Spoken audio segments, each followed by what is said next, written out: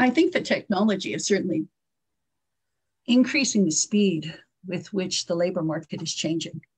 So I think it's because of technology that so many people find themselves in precarious employment. And I think changes in technology are making broader and broader portions of the workforce vulnerable to precarious employment.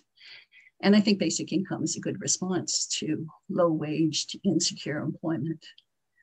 I'm not sure that I buy the argument that technology is doing away with jobs. I think that technology is probably creating more jobs that it's eliminating.